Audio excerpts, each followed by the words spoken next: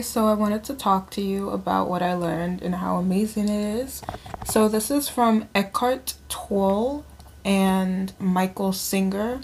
They both wrote books about sitting in stillness and acknowledging your conscious mind.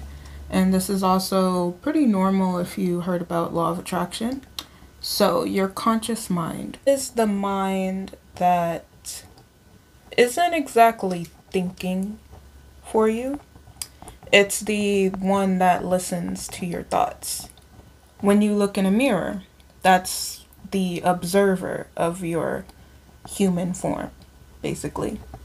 And it's like separating yourself from what everyone teaches you to be attached to, which is your physical body. It's remembering that you're not your thoughts. It's remembering that there's a spiritual being, keyword being, inside of you. And when you attach yourself to other people or animals, even, because people love their cats and their dogs, you're not attaching to their physical form, you're attaching to their consciousness because you see yourself in them. And what I really liked about Eckhart Tolle is that he says love is, it's when you see someone's consciousness, which makes a lot more sense than how we say love is the acts of care you do for someone. Like, no, it's, or love is helping on someone's spiritual growth. Like, he said this in is called How Do I Avoid Getting So Attached?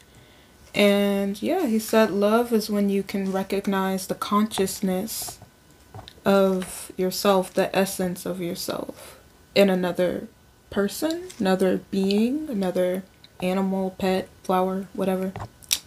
And that makes a lot of sense. Love isn't supposed to be this heavy thing, this crazy addiction, this, oh no, someone left me in the physical, now I'm just destroyed. No, it's not supposed to be like that. And that's all I gotta say.